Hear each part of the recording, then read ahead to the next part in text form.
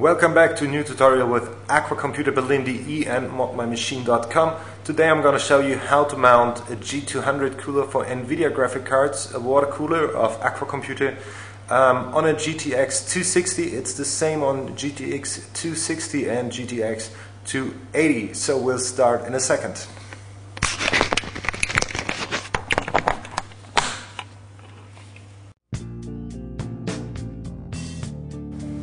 You need thermal grease, a graphic card, screwdrivers, scissors, the aquagrafx and the screws and the thermal pad we supply. First of all, we disassemble the whole graphic card cooler.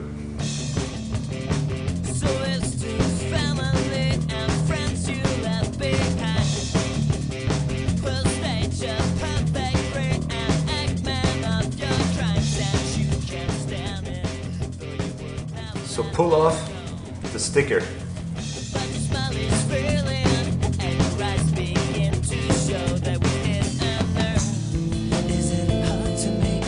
Be careful by taking off the ground. There are some little noses all around.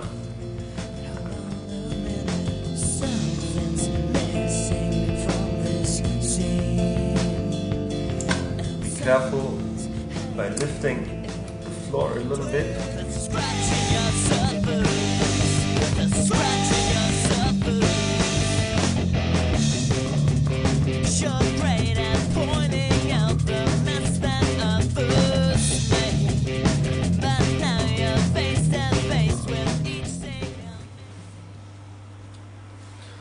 Remove all thermal pads anywhere on the card. Afterwards, clean the GPU.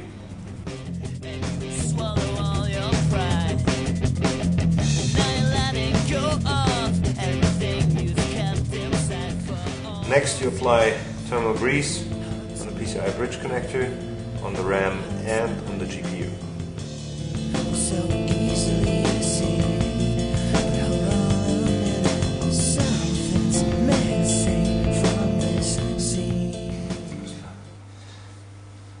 On the GTX 260 you got 1, 2, 3, 4, 5 MOSFETs.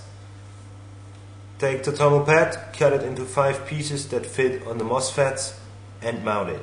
On the GTX 280 you have 7. 1, 2, 3, 4, 5, 6, 7.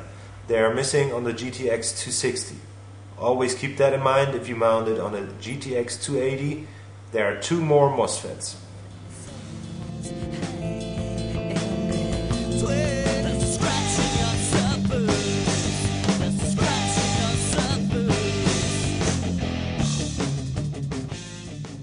Now you can mount the cooler. A good point for orientation is the GPU bracket. Just place it there and everything should be fine.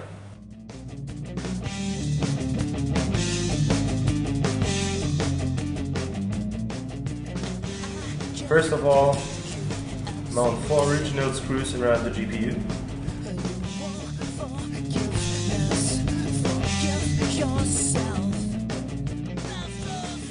After that, also tighten 7 screws that are left.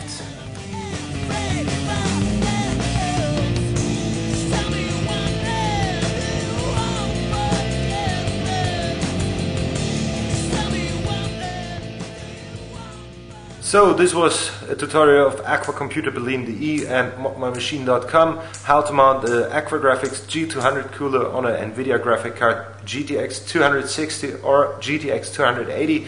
Stay tuned for the next tutorial and keep on modding.